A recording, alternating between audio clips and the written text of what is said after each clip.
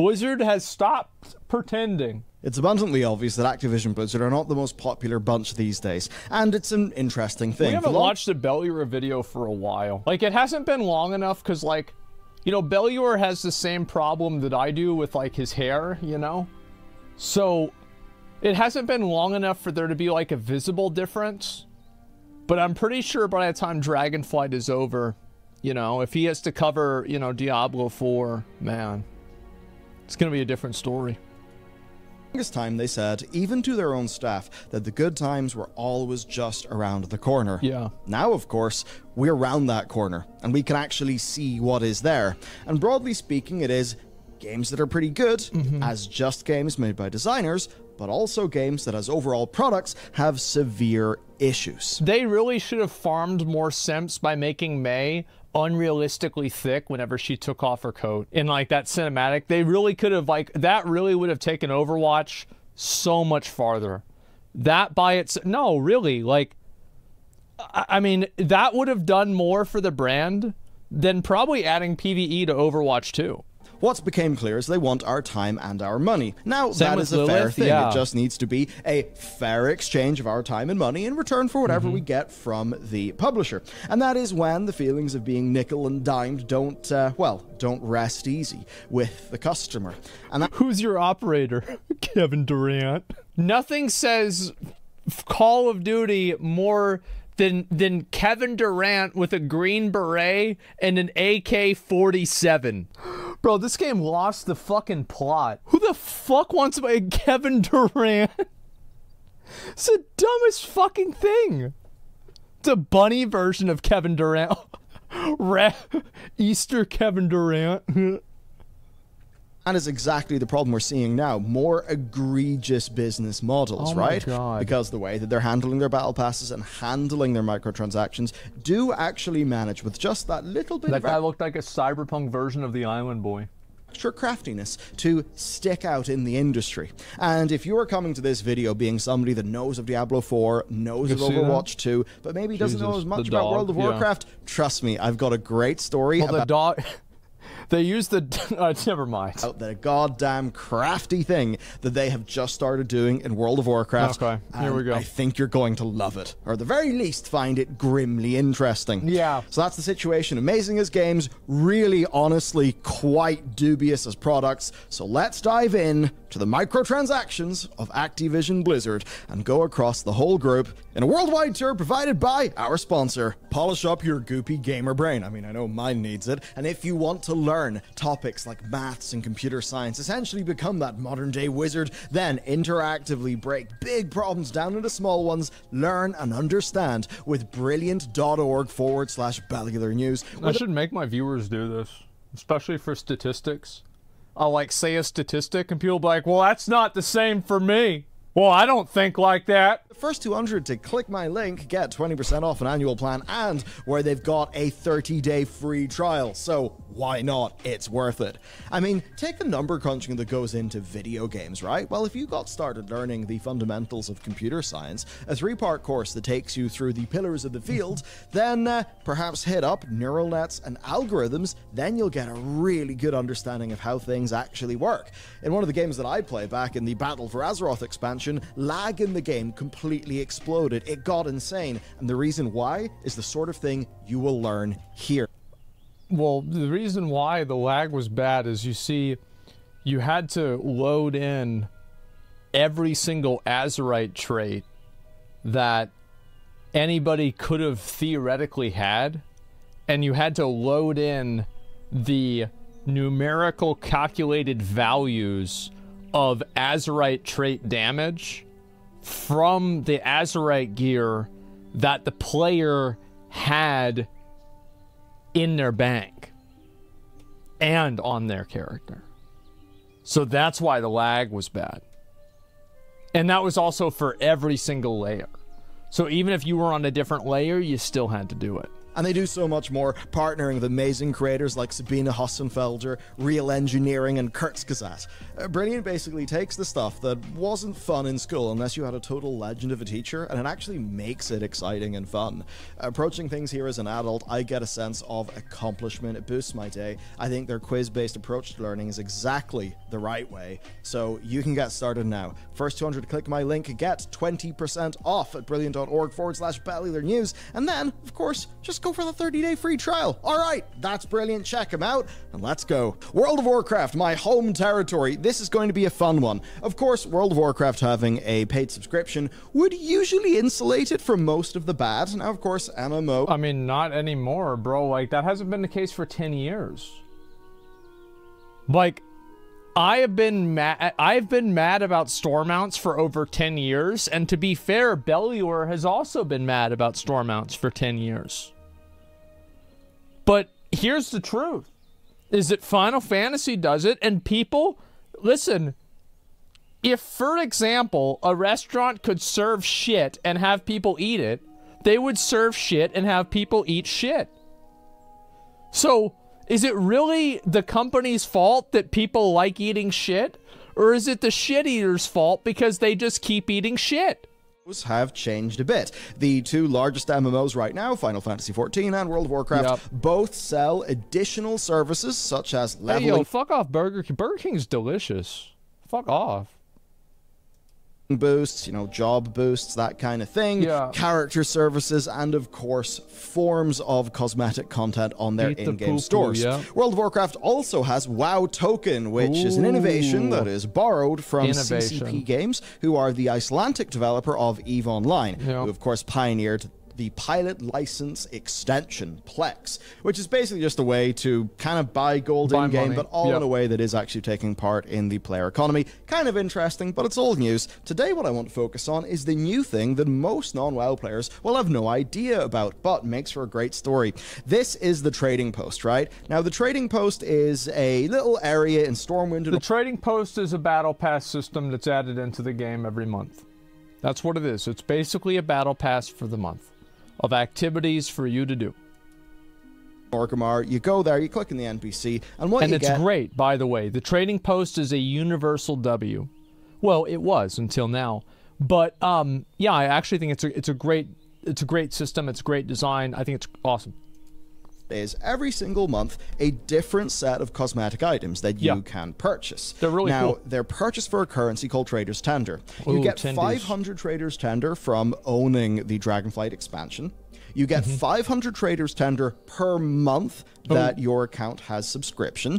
And if you don't log in for a month, you don't lose it or anything. Then, of course, you get 500 a month by just playing the game. That that's means the for most worst people, part. You get 1,000 Trader's Tender a month. And for that Trader's Tender, you buy items on the store.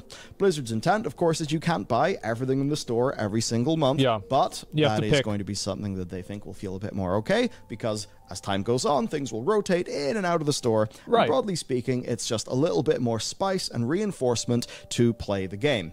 I think the Trader's Post is a universal W, and I have nothing bad to say about it at all. It's only good. And broadly speaking, players actually really liked it. It was a way for Blizzard to give people access to new cosmetics. It wasn't some crazy paid thing on top of your, your subscription. If you wanted a cool cloak or a scarf or whatever, you could just go and get it. It actually felt good to players. It was a smart move. However, then things began to change. We found this, the Guardian pack. Right here, you can see it costs... Do you want to be Medivh, the Guardian of Tirisfal, who opened the Dark Portal? Okay, well, give us $5. All right, well, now you're Medivh. £6.80 in the UK. Now, this gives you basically 3 items. But the disclaimer text says that this is a time-limited deal until May 31st, so it leaves the store at that point. But I missed out. Items from the pack will arrive on the Trading Post between September 1st and December 31st, 2023. Which I really, by the way, I don't really care about this that much. If you can buy a cosmetic early and you can get it in-game as well from, the Trading Post, I really feel like this is... I don't think... bro, we pay a sub and we buy expansions. We shouldn't have any of this in the game. Like, there should not be any of this. But if there is any of it, this is probably the least painless one. The idea here is, hey, do you want this thing early? If so, buy it now. Also, if you buy it now, then you won't have to buy it with your limited trader's tender in the future. What happens if these items come into the store in, you know, between September and December, and the store just happens to be very expensive that month? Maybe they should add Atieshin to this.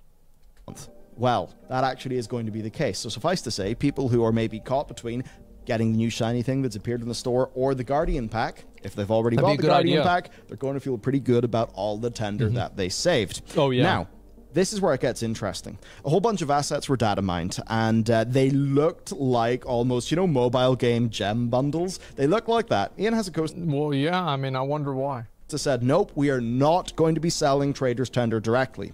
They may be a part of, quote, significant bundles. Now, at the time, he mentioned, like, the, you know, the collector's edition of an expansion. He said, hey, if a collector's edition has got some Trader's Tender in it, that's pretty good, because then somebody gets the cosmetic that they know they definitely want, instead of just something that we've bundled in that they may not like. Yeah, but you know what? I think the Trader's Tender is just about a perfect thing to put on the collector's edition, you know, tier of a game. That makes a lot of sense. But we always thought significant bundles. So expansion editions and perhaps the BlizzCon virtual ticket, but probably not anything more. That, however... why the fuck do people even buy this? Like, it takes like 2 hours to do this a month. Like, am I crazy? Like, it takes like 2 hours. Why do people need to buy this? Like, everybody is where things changed. And they've changed in the form of a genuine microtransaction. The Corsage pack. It costs £4.50, right? And it contains 2 Corsage. Yep, there it is, right there. You get to spend money, and you have to buy a Corsage for all the people that never went to prom. I never went to prom, personally. It's because of this game. Primary reason. These are just like little flower things you put in your wrist. Now, those corsages... I'm shocked. Yeah, I know. Big surprise, guys. ...that I believe were on the store, and they cost either 150 or 100 Trader's Tender. So it contains 2 of those worth 200 Trader's Tender, but it also contains just 200 Trader's Tender. So it is directly sold as a part of this bundle. Now, because of the way this bundle is, people are thinking, that's not a significant bundle. And now we're basically all thinking, oh shit, I know what they're doing. They're turning the screw. They're increasing the pressure. They are going to... I don't know why they don't just add Trader's Tender to the store. Why not just let people buy it? Like, I mean, you let people buy gold.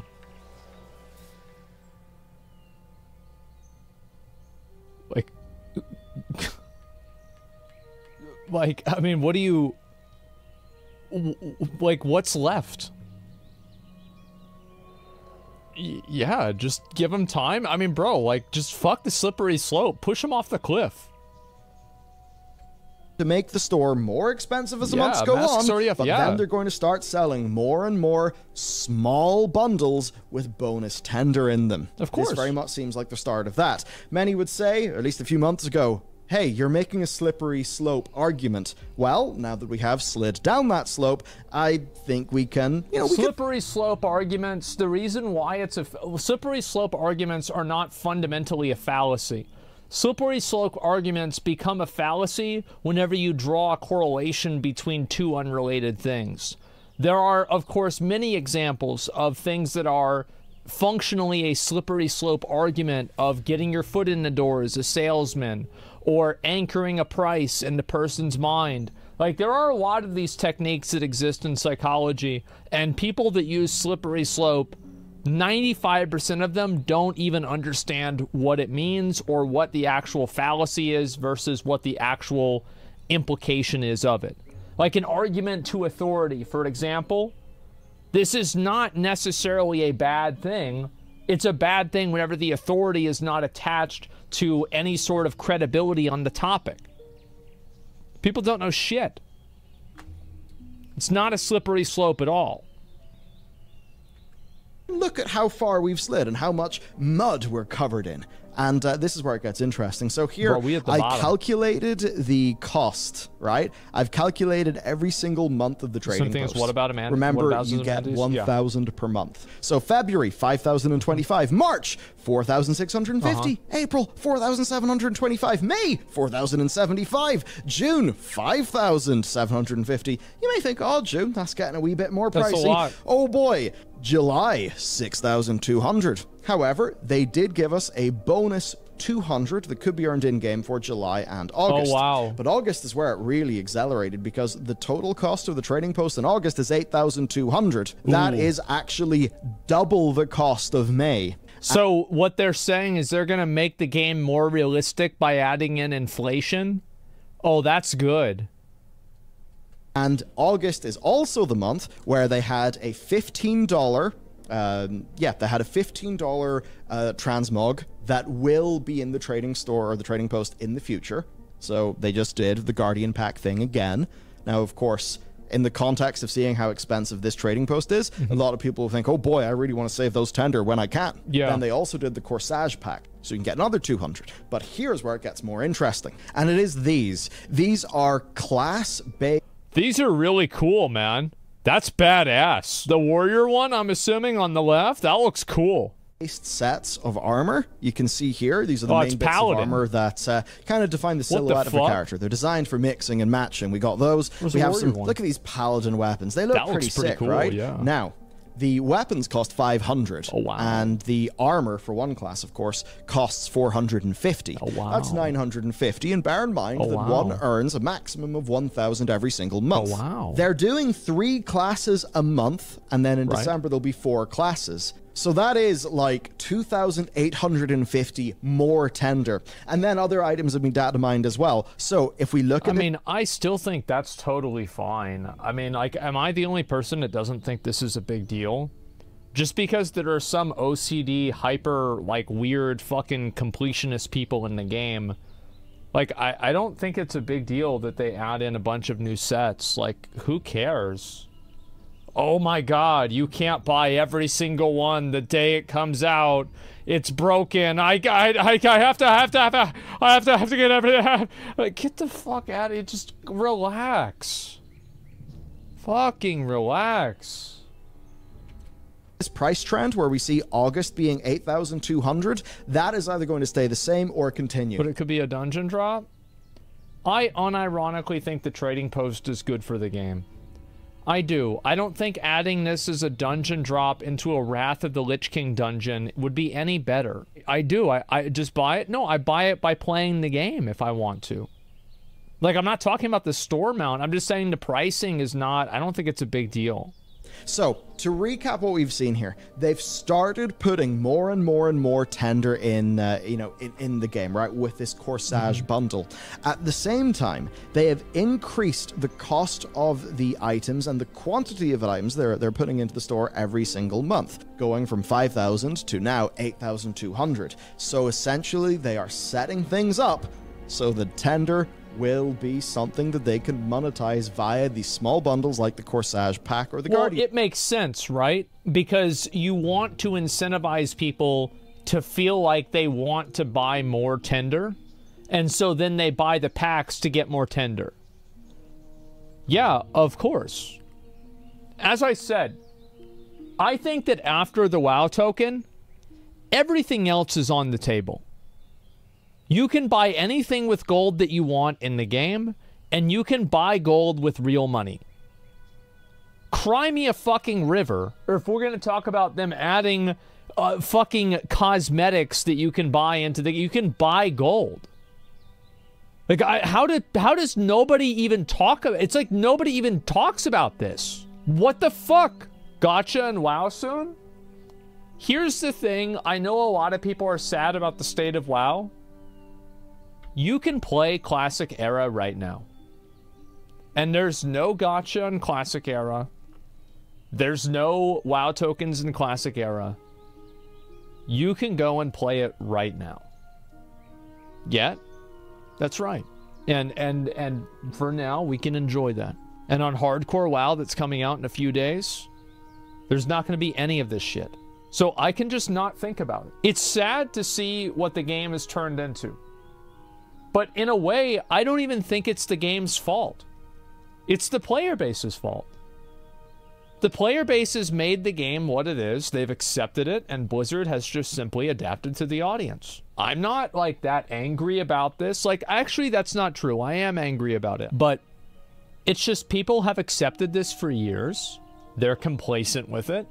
And they don't care. Like, anybody that plays WoW, like, I get shit on constantly for saying these things are problematic. Am I crazy for not giving a fuck about cosmetics whenever you can buy and sell gold? You were the voice of reason when everyone else said you were a madman? Yes, everybody else said I was crazy. Everybody was shitting on me. I was getting shit on constantly for years. Fuck it. This is what you get. You get what you fucking deserve. Yeah, when they... Impact. And when you think about it, what is their goal? It is to increase the average revenue per user. Duh. We're at a stage in the true. life cycle of the Dragonflight 100%. expansion where, look, this is an expansion that's retaining people really well, but it's not getting a lot of new people in. Yeah, people got really mad about the Tyrion's Charger. I am so amazed how much value people place in, like, trash cosmetics like this, by the way. Like, I had Tyrion's Charger back in the day. You know why? It's because I signed my dad's credit card up to pay for WoW for a year. It has no value, no meaning. It's simply a... It's not even a participation reward. It's a money reward. I bought this with real money 10 years ago. Give it to everybody in the game for all I care. It doesn't matter. Jesus. Retaining people really well, but it's not getting a lot of new people in. Of course, you still want to make money go up. Huh? Therefore, you try to make more money out of the people that you do have. This is exactly how they are doing it. Now, it's this, you know, the phrase to turn the screw, right? To increase the pressure. This is what actually made me make this video. I just thought, oh yeah, they're totally screwing up the pressure here. I think we should do a recap of all the things they're doing across their business so that people can understand how... I don't know. I feel like the frog is already at boiling point temperature. If you want me to be honest, I think the frog is already overcooked. So, like, if you turn the temperature up at this point, the frog's been dead for 5 years. It's not even going to mind. Companies trying to make money out of them. So that's World of Warcraft covered. However, next we're going to go to Call of Duty. Now, Call of Duty still retails for 70 USD. Warzone is free to play, and both COD and Warzone all share the same microtransaction store. Now, if you go to the... Wasn't Warzone 1 so good on release, man? Dude, that was such a fun game. I had so much fun playing. It was actually such an incredible fucking game. Like, the Gulag... and the John McCain simulator, fucking the loadouts, being able to buy people back. Oh, man. Dude, I remember, like, me and Nick and Train would play Warzone pretty regularly. It was so fun. I wish we could go back to that. It was like 2020. Steam store, and remember, this is on the Steam store, just bonus packs. Jesus. You see a total of £343. That's maybe, it's almost I forget like what the exact exchange rate is. Maybe that's like $550, $600, something like that. Anyway, it's quite a lot of money. Of course, you then add to that Call of Duty points for all the things that you buy in-game with COD points. Then we have got the DMZ bundles, which, as I've covered numerous times in this channel, do... What is this? Like...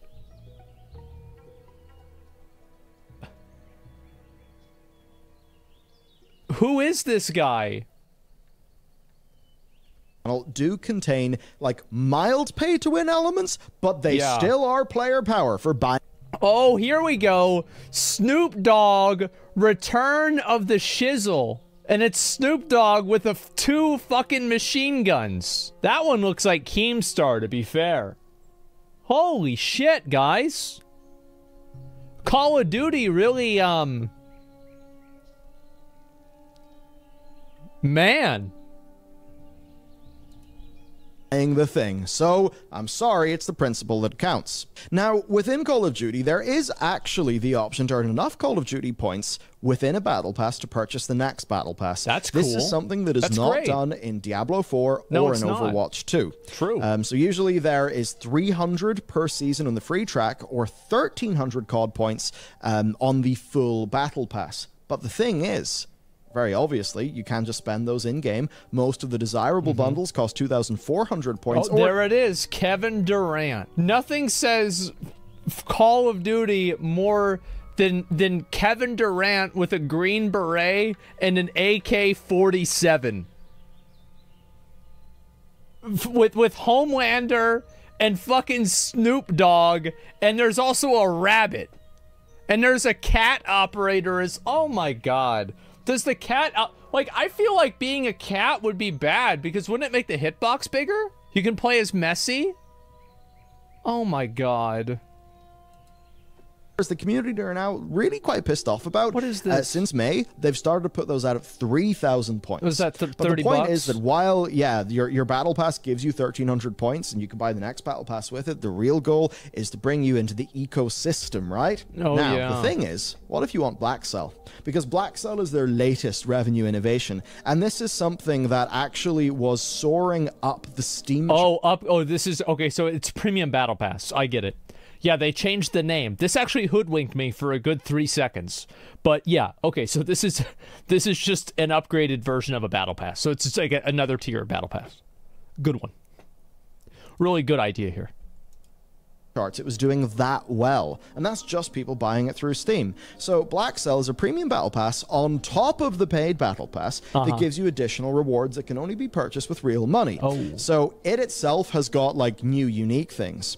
But also Black Cell... is this that anime girl that they put on the gun that talks to you like a scuffed version of Cortana? That's it, right? Yeah? Okay, I thought so.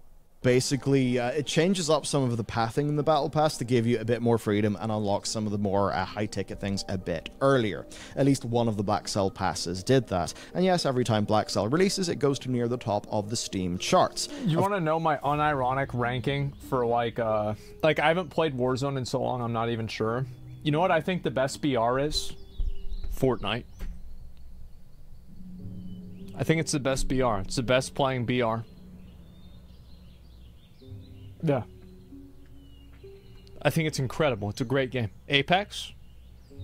I think Apex is a great game. I like Fortnite more, though. Of course, that's not even considering Apex the is a great in-game game. spending Yeah, I played money, Apex a because the lot. thing that goes up the Steam charts, I believe, is actually the Black Long Cell time bundle, ago. because that is listed as a piece of DLC on the Steam platform. So, as we can see here, the seasonal Call of Duty model is something that's really defining what an Activision Blizzard game is going to be looking like in the future. And even if one looks at More like the every very game. ill-advised Crash Team Rumble, which is not getting a full section in today's video because, frankly, it's just not that important of a game. Nobody But cares. it did launch with a free battle pass for pre-ordered copies, and of course, you know, if you didn't pre-order... The Crash Team Rumble, you know what this feels like? This feels like whenever somebody has, like, a loved one resurrected as a zombie and they have to kill them. You know, and something like, I don't know if they did this in The Walking Dead, never really watched it, but it's like one of those things where it's like you have this childhood game that you love, and it has, like, a battle pass now, and there's, like, fucking... like an NPC that shames you for not spending money, you know. Then, yeah, you got to pony up for the Battle Pass. That's, of course, to get that continued engagement after launch. Now, of course, Get as the we know, Wampus. these are practices that are Jesus. making their way over from Call of Duty towards the other games. So let's talk about Overwatch 2. I'll do this quick because we've talked about this game a lot anyway.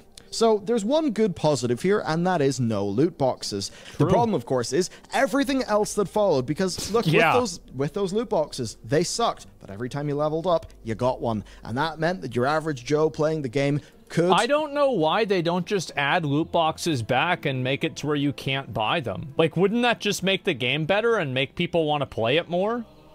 Because, like, I guarantee you, people probably burn out and they stop playing and then they don't come back and spend more they don't spend more money. Because at least if you have loot boxes, you have, like, and this is why the loot boxes in Overwatch 1 were good, as a reward for gameplay. Like, buying loot boxes is bad, that's it, right? So, like, let's just get that out of the way. We're just talking about getting loot boxes from winning or playing a game.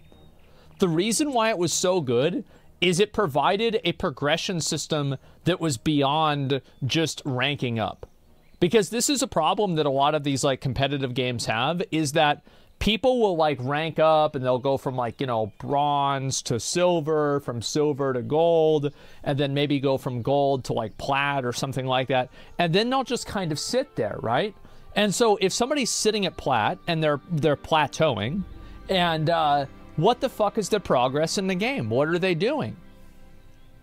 And I think that if you have cosmetics that you can work towards, at least you're doing something. You win the game, you lose the game, you still make progress towards something. And the cosmetics were that available. They were that system. And that's what made it available and possible for people to do that. So I don't know why they don't just add the loot boxes into Overwatch 2 and just not make them buyable. Or make them less common, or make them give a little bit less stuff, because the game's free now.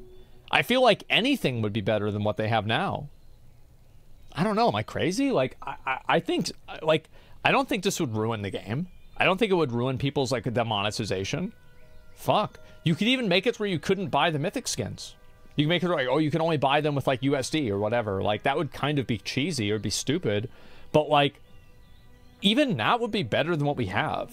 They want money? Well, here's the thing, man. Is, like, you're not going to get any money from a person who's plateaued out on their ELO, and they're just not going to play anymore because there's no progress and nothing that they're doing in the game. They're just playing the same game over and over and over again with no progress, no movement, no progression, no goal, nothing. That's the problem. So, like, whenever those people aren't getting into the game, well, if they're not playing the game, they're not going to be spending money on it. During a new event, actually have a shot at people in the getting game. those new skins and stuff by just playing the game. That is essentially dead now. So Overwatch 2 has followed the COD seasonal model, but it's actually made things so much worse. Number one, rapid seasons, but the Battle Pass on the store launched the same day as the game, unlike in Call of Duty, where that stuff's actually delayed post-launch. New characters are locked behind the Battle Pass, and the Battle Pass does not have enough currency within it to purchase your next Battle Pass. This immediately... a very important context for this, you know, like, as I said, I've shit on Overwatch a lot, but the characters in competitive are not available immediately whenever they're put out into the game. So you do have enough time to farm them. It's not like you have to buy them day one of them being released in order to play. So it is, it makes it, it's not good, but it's better.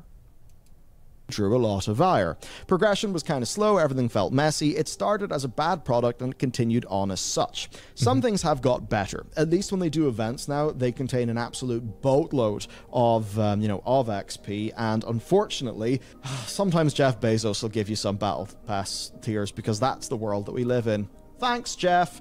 Now, to continue, you've got the in-game challenges, right? These are part of the free-to-play model. Now, these in-game challenges, if you did all of your weekly challenges from launch, it would have taken you from launch to May of 2023 to be ordered to be able to afford a legendary skin. So it's pretty bad if a game is saying, hey, either... Don't they have mythic skins that are even more than that?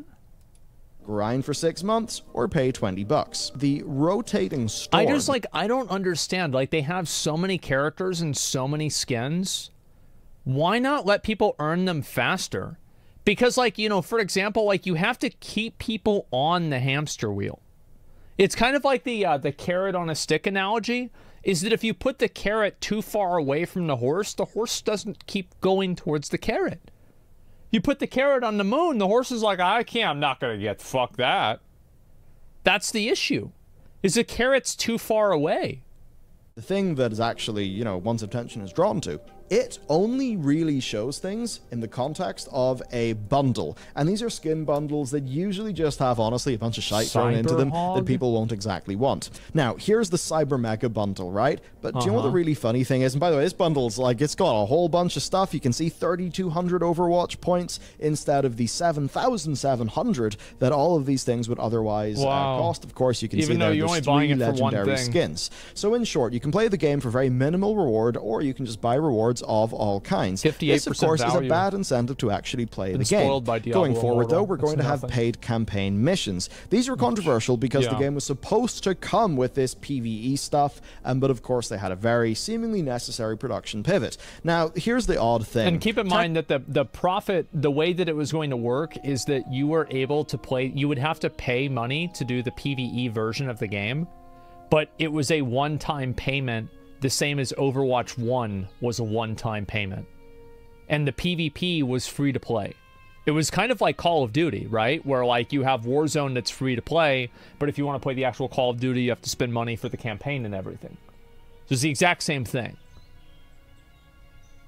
So like even in the original system, this is a downgrade because like, I mean, the game, how much would the game be, right? Like $70? Okay. So like after a year playing the game, you would have saved money if you bought every single battle pass for like the PvE content.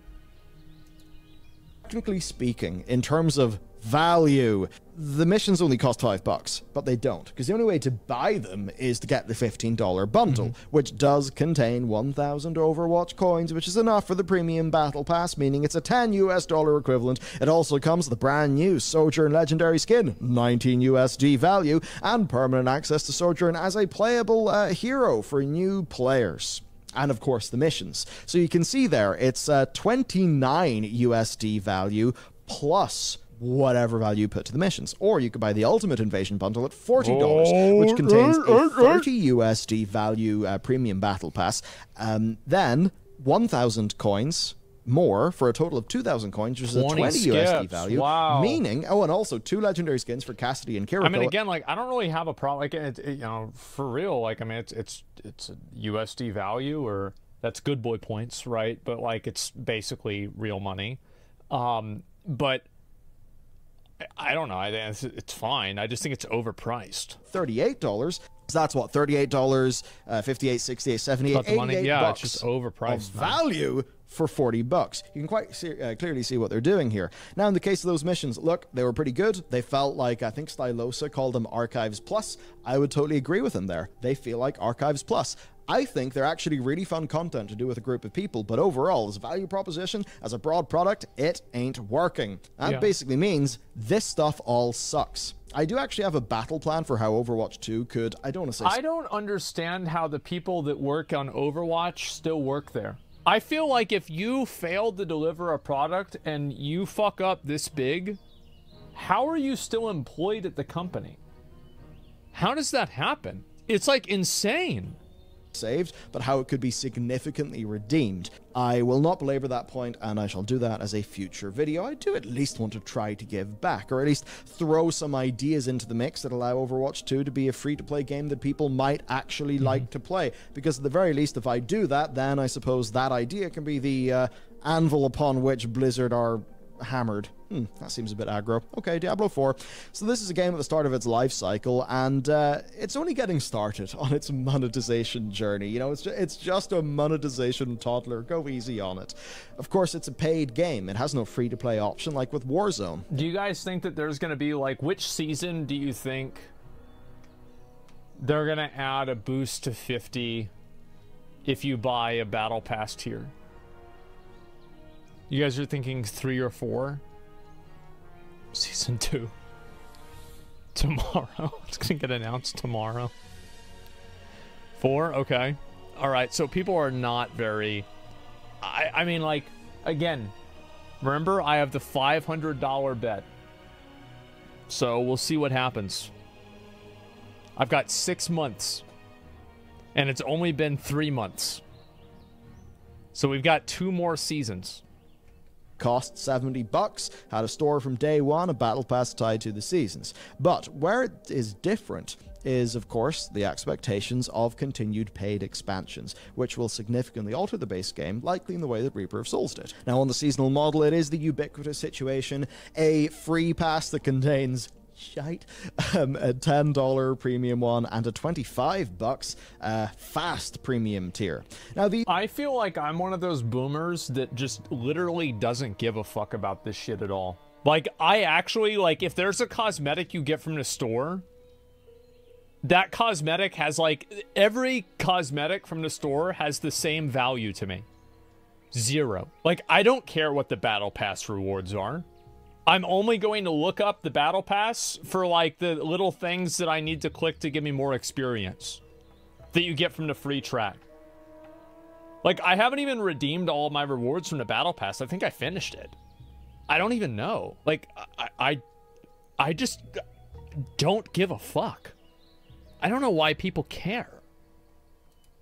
These run in 3-month blocks, and of course they went for the rather meme-like, oh, it's the number of the beast, 666, that's how much premium currency you get, when of course that's actually not enough premium currency to buy anything in the in-game shop. Yep. I believe, certainly not anything you'd actually want, and it's of course not enough to buy the next battle pass, which in a game that has an upfront cost, I think is really shitty and terrible. So that's not particularly great. And on the store, the developers have been very adamant. It's just it's monetized too many times. That they don't want players to feel like anything available in the store is necessarily. What if Nvidia or AMD did this shit? Lock up your graphics card with a battle pass? Do not ever type that again.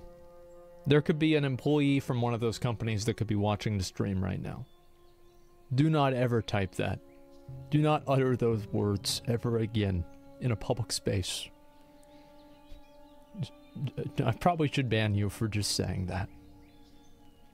To be fair, didn't Apple just lose a lawsuit on planned obsolescence, where they're owing between $500 and $200 million to customers?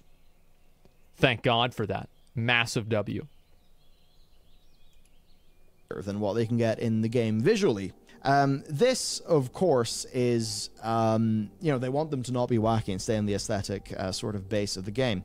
That's a load of BS. Now, there are some of them, like, say, the Shadow Walker one, which, like, you can see it still feels... I mean, look, they all do feel quite Diablo 4, but the thing is, if you want to actually lean into an aesthetic, have your rogue almost have this, like, backstory told in their gear that, they spent time in the forests hunting pelts, and now they, they wear wolves and shit. Yeah. Like, that seems like the sort of thing that should be in-game armor. No, it's not. There's one that's like a sort of a jester, an evil-looking stabby jester. Oh. Looks really cool. Like Gauntlet, Premium. Dark Legacy. And when you compare That's it my to main character. the very, very vanilla-looking ones that you get just by playing the game, no, absolutely, this is a cash shop that feels like a cash shop. It feels bad. It doesn't feel like more options. It feels like if you want any options other than the sort of default small, like, I don't know, Venn diagram, whatever, of gear, of aesthetics, you gotta pony up.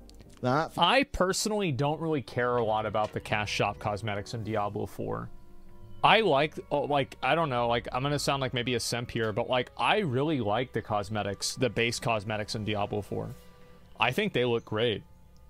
And I think a lot of the cash shop cosmetics are way too over-designed. I feel like the cash shop cosmetics, and, like, I'm talking about mainly Barbarian, like, I love the Barbarian base armor. Because it makes me feel like I'm a fucking, I'm like, like, my character looks like it was made by Frazetta, And, like, I don't want to see some over-designed fucking battle pass set with, like, a bunch of spikes and skulls on the spikes, and then the spikes have, like, eyes that are glowing. Get the fuck out of here. Like, raw, dark, low fantasy. And I like it a lot. And I felt the same way about the fucking Necromancer, too. I like both of them. So, like, I don't really care a lot about the cosmetics. It's just not a big deal. Feels bad because some of these bundles, like the Wraith bundle, Wraith Lord, was 40% of the base price of the game. That's so cosmetics. D4, absolutely very overpriced. Now, I don't have other things in... I mean, $1 would be overpriced. It's It's lines of code. Like, there's no... It's all bullshit. In our show notes today, prepared by the, as always, wonderful Connor and our team. However, there are some other things. A really good example. Bro, can you imagine if Levagast, if what was his friend's name? I know his friend's name is Levagast on Twitter. The Final Fantasy guy. I haven't seen him on a video for a long time. Matt, yeah. Can you imagine how long this video would be if Matt was on this video? This would be like a 1.5 hour video. With Hearthstone, you know, where they did the Battlegrounds mode, the auto battler, and the only way that they could really monetize yeah, mode of Hearthstone was, funny enough, to just sell cosmetics. Now, that didn't, you know, earn them as much money as they wanted, evidently, because there were mild pay-to-win elements in the next thing they tried, Mercenaries. But the community just bounced back against Mercenaries so hard that, yeah, they cancelled that mode. So now they're back to just trying to really dip into their whales hard. And man, some of that whaling is pretty damn crazy. Right now, there's, because they have these like premium signature cards, right? They're like old diamond crazy looking things. And, you know, I remember there was like a diamond Drakthar card that cost a stupid amount of money. And they actually went back in that and refunded everybody. But this new one they've done for the Titans expansion, it's 3 cards for like $45. It's like, man, 3 legendaries for $45? Like, that's crazy. And I know we're in a world where, oh, Post Malone buys the One Ring in Magic the Gathering. But still, I think you get my point. And even Hearthstone, it is quite ridiculous in the, you know, in how its monetization is going. So really, I just think this entire thing is ridiculous. Like, I'm going to have like probably another boomer unpopular take. I think the idea of playing a video game that is a card game on the internet, I think it's fucking ridiculous. I do. I think the entire idea of Hearthstone is fucking ridiculous. I used to go to FNM, Friday Night Magic, and I would draft every fucking Friday.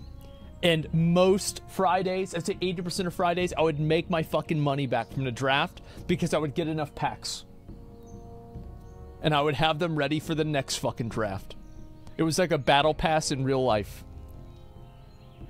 I don't get how people would want to. I'm not the target audience, I guess.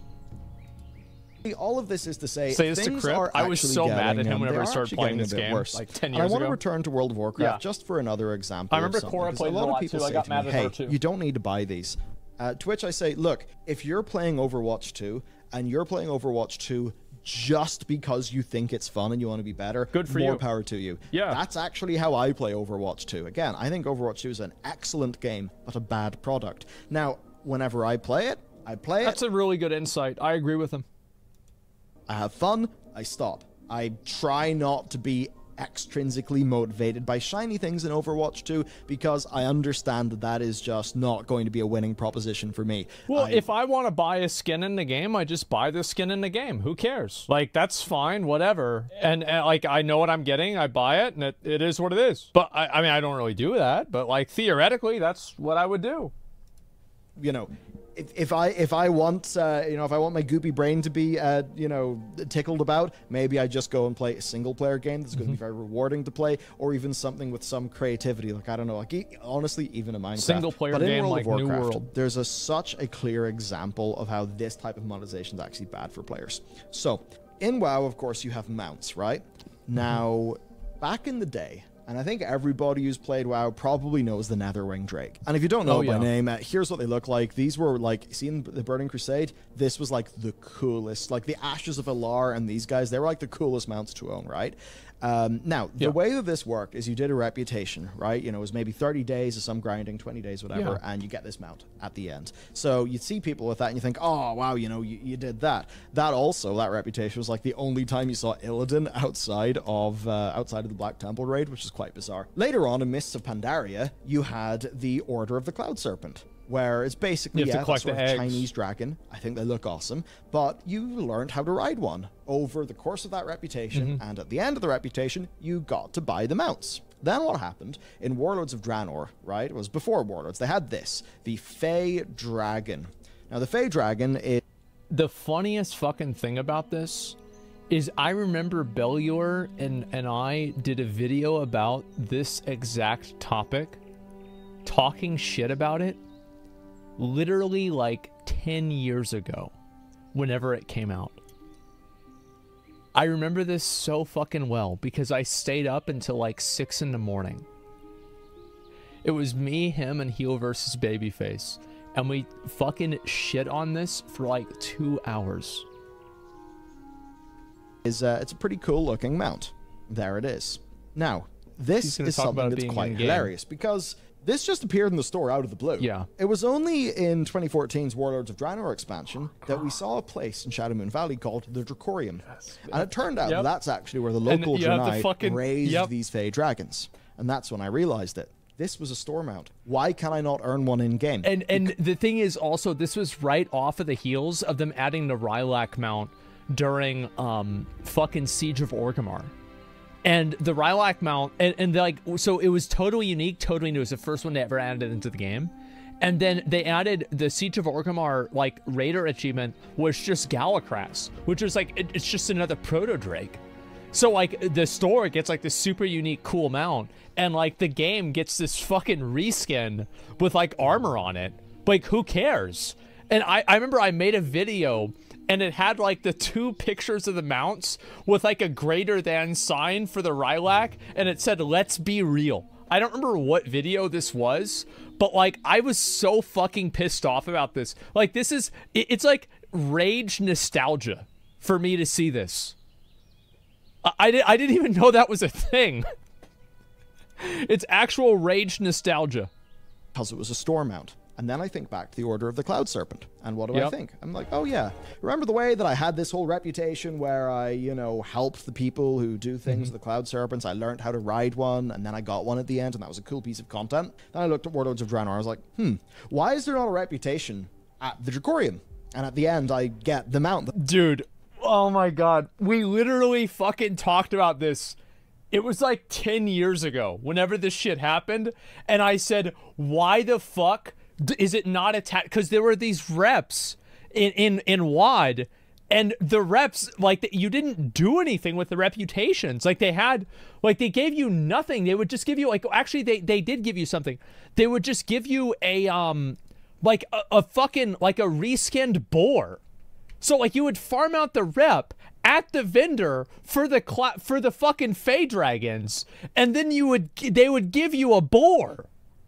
And the Fey dragons are, like, right there. It's like the guy's name is basically Fey Dragon Vendor, and he sells you a fucking boar. No, the red boar. No, that one was from Tanan Jungle. I remember that you had to farm the fucking those not silverback, fucking saber stalkers rep for that. I remember that. I farmed that myself. Plus the Pexus crystals. Yeah, the claws. Oh my god. That they raise at the Drakorium. Yes. It's a store mount. And as time went on, we saw this pattern more and more and more. You have the likes of the Sylvarian Dreamer. It's quite a beautiful looking mount that... oh, bro. Like, where is this? Where is this, dude? Asmongold 8.2 store mount rage. To buy this new mount for a game I've already paid for 3 times. Ooh. Thank you, Blizzard. Oh, I'm so hyped. Wow. God, bro, like... Mount. I mean, Reddit is already going crazy over it. They're hyped as shit. They're buying 8 of them at a time. Reddit loves it. Reddit is buying their wife none of these mounts, man. Did you buy the cock mount? No, is it actually on Reddit? Like, they better not be happy about this. Are you serious? Oh my god. That's a heart attack. 6 months, that's it. Okay, where's the rest of these? Aw, shit. Here we go again. Wait, why am I dead? Okay, just a second. It's so fucking funny, man. It is so fucking funny for me to see this shit. Because I remember whenever every single one of these store mounts was out, I remember what I was doing. I remember, like, when I got mad. Yep. As it turns out, is raised in Ardenweald in the Shadowlands expansion. Why can we not earn a Sylvarian Dreamer in-game? Because it was a store/6th month subscription bonus mount. Yep. It wasn't in-game content. And then a lot of the time when you look at the mounts in World of Warcraft these days, it very much is the case that, like, okay, personal preferences are applied to this. There's many cases I do prefer the in-game mounts included in my sub to, I can just go and earn. Often I do prefer those to the store ones, but generally speaking, the store mounts have the most love and attention. They are the highest ticket items. Well, they have the most attention put into them, even if you like the... Like, I think one of the greatest mounts of all time in WoW is the original Gnomish flying machine. I do. It's one of the greatest mounts ever made. It's a fucking flawless, beautiful mount that reminds me of Warcraft 2, and it is time. The Ravenlord, bro. Like, the Ravenlord was fucking lit. Memoron's head. Well, Memoron's head was good because it had a good sound to listen to in the background while you were masturbating. But that's something different. We're not going to talk about that right now. The point is that, like, there's a lot of those simplistic mounts that were incredible. But it's undeniable that the store mounts had more work put into them. The encorseled whatever worm. There's another like a mana worm that is one of the taxi point mounts in Dragonflight. And again, that was a pre-order bonus or on the Shadowlands. store. So they're continually basically grabbing things from the next expansion, and they're putting them in the store now. Yeah. So instead of that, you know, being... Remember this one? Remember whenever we got people to come out, and I think it was, didn't Tiger Panda buy this mount? And then he was out in front of Stormwind, and he used the fucking, the mount special, and I, like, logged off, and I got really mad. It's like, I remember this so well. Cool, very thematic reputation. And I remember, like, whenever they added the first cosmetic armor set, and it was that stupid clown set, and I'm like, what kind of fucking idiot buys this? And I go into Dalaran, and Tiger Panda is sitting there with the full set on. Oh my god. And then I was sitting there getting mad about it, and then more people showed up. Yeah, the fairy suit, exactly. You know, we maybe raise a dragon at the end, we get the dragon as a mount. No, it's stuff in the store. That's just like one example of how something could be a really cool in-game reward that could be tied to content that you would want to play and a story that the developers of the game would love to make, but instead it was yanked out of that and it was put onto the store, and it's just a very short-term carrot. And I think for me, all I see here is short-termism. Everywhere, short-termism. Can you imagine if Overwatch did not lose cultural capital? Can you imagine if with Overwatch they said, listen everyone, we really cocked up development. Overwatch could have had the same level of relevance and clout that Valorant does. Like, you could have been able to get e-girls by playing Overwatch. Oh god, no, alright, never mind. No, I'll skip that one. I'm sorry. I'm sorry to you guys, the players, and I'm sorry to the team, because they worked on a lot of stuff, and it's just not going to see the light of day. This sucks. What we're going to do is we're going to make the best of it. We're going to launch Overwatch 2, and it's going to be like this.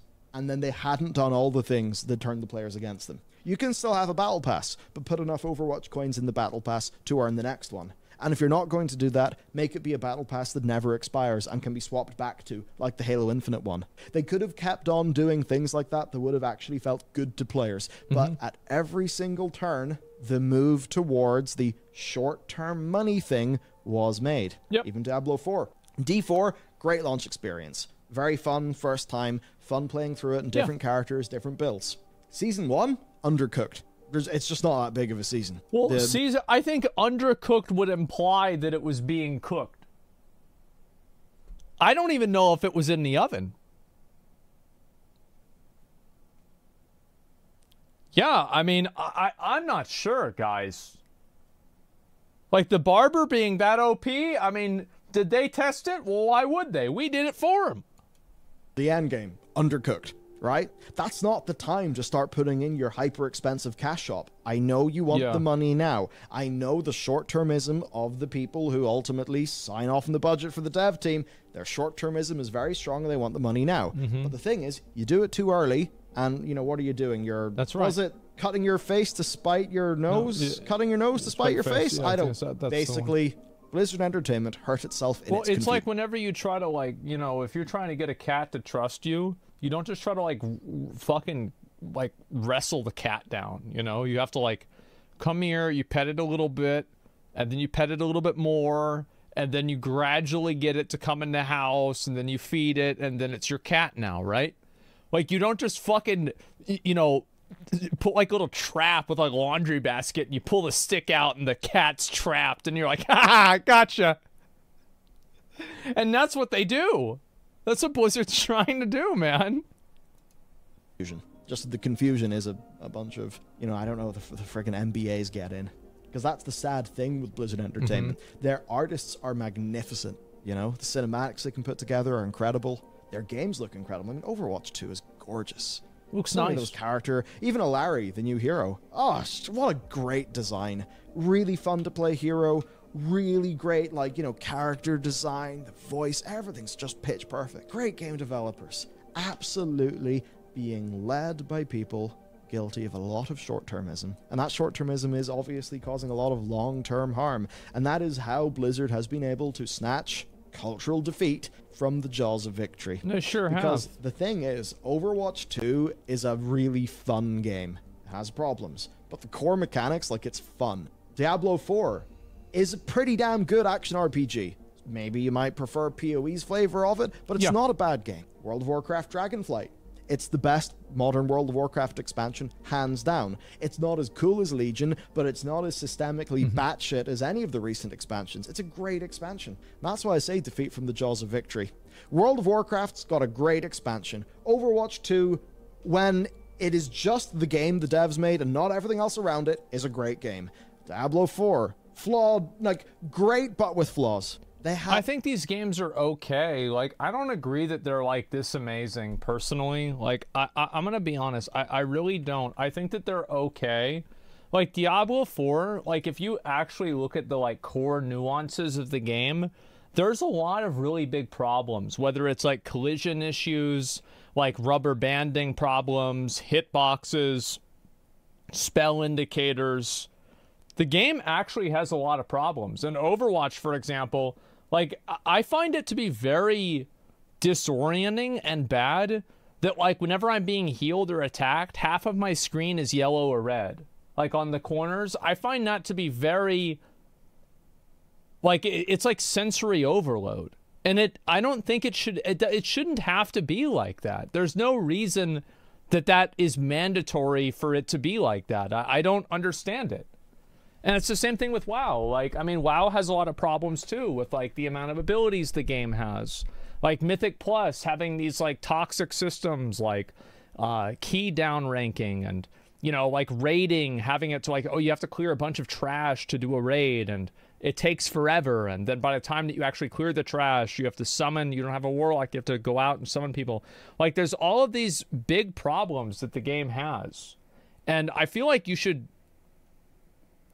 take these seriously. Like, I mean, I don't think these games are like, I think they play relatively well, yeah, but like whenever you get down to the nuts and bolts of them, they have a lot of problems.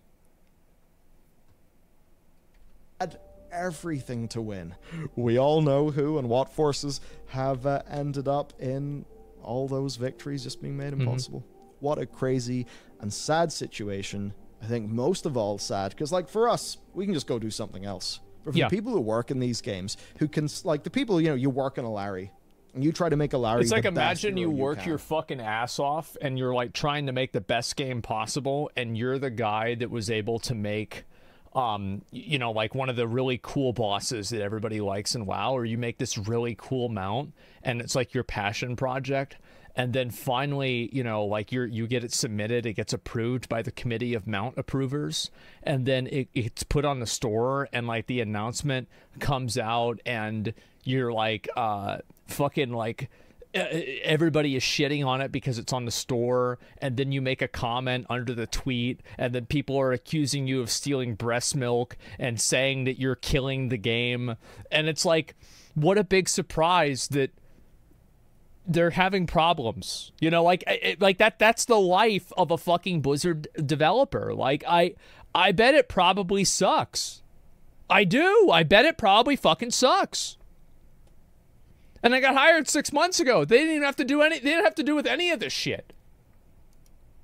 You know, you make all the skins, you put a lot of effort in, you animate everything to be just right. Your release comes out and it's 9% on Steam, and the whole internet's against you.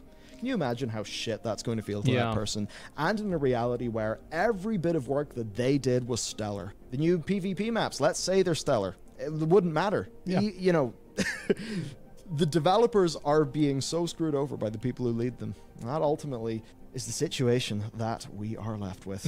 Blizzard is turning the screw. This is a company that needs to start playing the long game. It's as simple as that.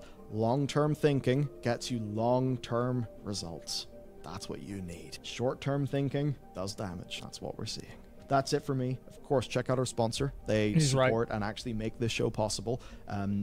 I would not be able... This is one of the things that a lot of, I think especially Japanese companies do a lot better, it seems, is that they have like a much more long-term perspective in like making profit and like making products than like American companies. I think it's probably both cultural and built off of like how impactful quarterly earnings reports are here, but I don't know what it's like over there, like in terms of corporate expectations. I don't know if it's the same or not. So I can't really speak to that, but it certainly seems like Japanese countries, or again, companies, do a much better job at that. To like, if it was just YouTube AdSense money, we are running. I think this is like a systemic American sponsors problem that actually let us keep the lights on. So thank you to them. With that said, I'll see you next time. There it is. There it is. A lot of Nintendo games pump DLCs every few months. Yeah, but somehow they don't damage their reputation in the same way that Blizzard does. So I think that's really what matters, right? They're doing it in a way that is somehow agreeable with the player base, and I think that does matter.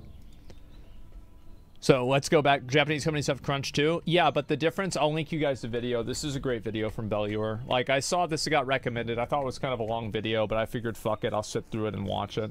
I'm glad I did. I mean, it's just that I think also like the crunch and like the employee experience playing, like making a game, all of that matters for sure. But that's not something that the customer cares about.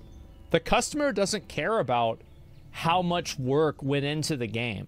The customer cares about, is the game fun to play? If people had to work for 100 hours and live inside of the office, but the game is good, the customer is going to be like, man, well, you got to do what you got to do. And if the game sucks and it had happened, they said, wow, what a predatory, horrible company. We need better worker protections. Actually, the customer doesn't care in either case. They just want to play a good game. That's it. So I think the truth is that, like, the problem with a lot of these games is Belluer is right. He summed it up at the end. It's short-term thinking. Like, everything that they do is like a short-term plan, and that is it. There's no like long-term like methodology to this or anything else. Yeah, D4 good in my eyes. Great, I'm glad you enjoy it. Japan is one of the worst working conditions. Yeah, but nobody cares about the workers. If they did, they wouldn't buy Nikes. But Nike is a billion-dollar company, so nobody cares about working conditions. The customer doesn't give a fuck about that. Like, what we talk? Everybody's like, "Oh wow, Amazon, bro, Amazon's making people piss in bottles. That's horrible." Well, yeah, no, I'm gonna order on Amazon Prime Day for sure. Of course, yeah, they've got these great deals on underwear. They get underwear delivered to my house. Yeah, nobody cares. Nobody actually cares. People only care in a theoretical sense where it doesn't affect them. And not nobody, of course. Oh, well, I care. Yeah, I don't want to argue with you. But, like, I think most people at large, do not care. Good video. Make sure to give it a like. We haven't watched a Belluer video in quite a while.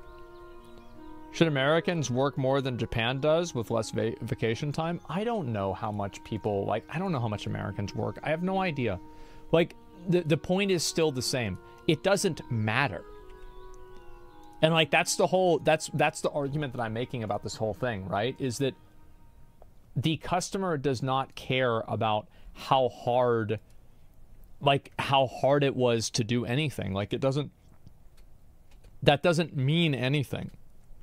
Like, there's like a very, like, okay, so let me think of a way to put it. And this is a problem that a lot of streamers have. And the streamers have this problem because they think that by working hard, they will be successful. It is one of the worst mentalities to have, to think that all you have to do to be successful is work hard. Because there are a lot of people that work hard and they're never successful. That's just how it is.